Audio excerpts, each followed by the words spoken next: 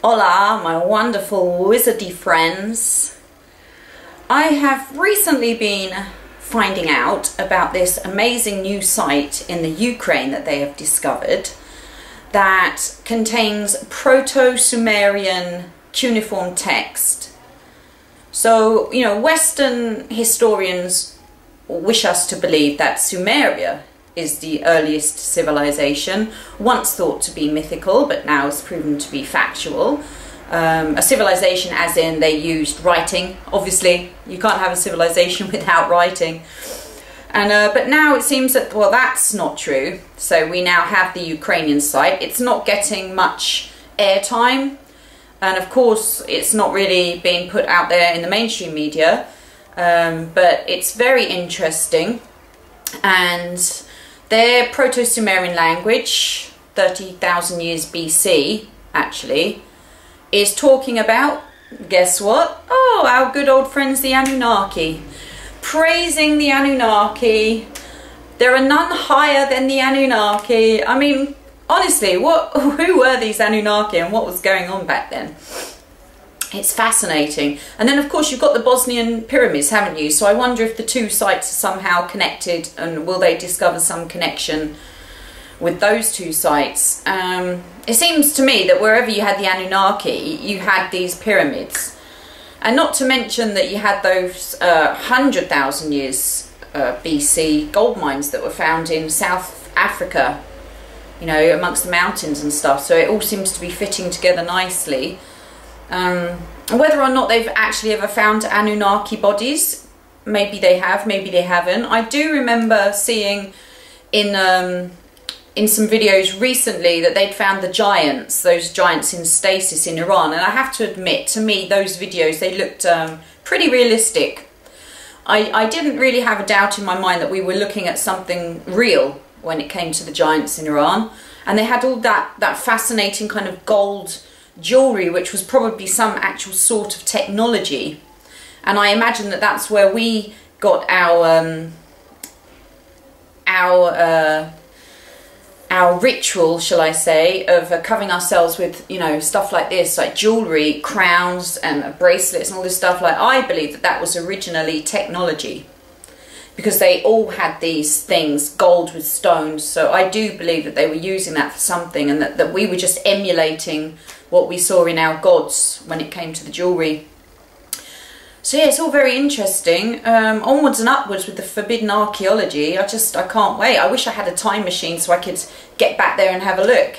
So I do know that in the Ukraine and in Siberia, they have some very ancient shamanic traditions. And I mean, people are saying this Ukrainian site is the ancient Aratta civilization, as mentioned in the Sumerian epic stories. But, you know, that's debatable. Some people are saying, well, actually that was Iran. Some people are saying that's the Ukraine.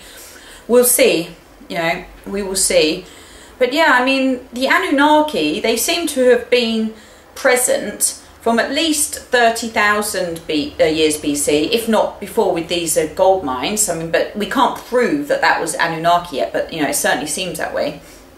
Up until the biblical times of the flood and the more recent stories that we have. So it's very funny how they were there. Some of them, or these offspring of them, or giants, the Nephilim as they get called, were somehow wiped out, and then their spirits got trapped here, and then suddenly we have these new Abrahamic religions, you know, that appeared, whereas we no longer see our gods and interact with them, but they're somehow like up there in spirit form, and we now interact with them. You know, call me odd, but I see these Jehovah's, Allah's type characters, Yahweh characters, as being the souls of the Nephilim, or the souls of Anunnaki that may have been killed here during a war, a flood, a cataclysm, and are now on the astral plane, and that's actually who people are praying to, and that a lot of these so-called prophets and scribes of the gods were no more than just people that were bringing through information from these now dead and floating around the astral plane Nephilim and Anunnaki. So that's my spin on it. You know, you probably have your own spin on it. That's my spin on it. And as you may notice, I actually have some Ukrainian blood in me, so this story fascinates me even more. And yeah, I hope to actually travel to some of these sites at some point. So when I do, I will document that on this channel. So yeah, I mean, I have more interesting plans for the future. As soon as I become a bit more mobile with my little girl getting a bit older and going to school and stuff, I plan to actually travel to some of these sites and document it for you guys at home, because I find it fascinating. I really want to visit some of these pyramids that they found, like the one in Bosnia and some other places. And I even think I found a hidden pyramid. When I was on holiday in Indonesia, I was sitting on an island called Gili Air. So it's Gili, G-I-L-I, and it's spelled like air, A-I-R, but it's pronounced Gili Air. It's in Indonesia, and it's opposite Lombok, which is a Muslim island, but it's not very built up, and it's covered in lush jungle.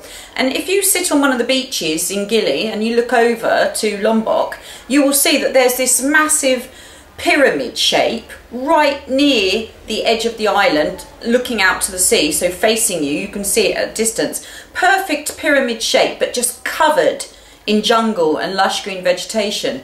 Now, I personally think that if you were to look under there, you would find a pyramid hiding right there. But, you know, it's a kind of a bit of a wild island, so they probably don't take too kindly to foreigners coming digging up their island looking for pyramids. So, yeah, we'll see if I'm right. Maybe if anyone goes there, they can have a look and tell me. So I love you guys. I'll leave you with those wonderful thoughts. Keep manifesting wonderful things today. And yeah, one love.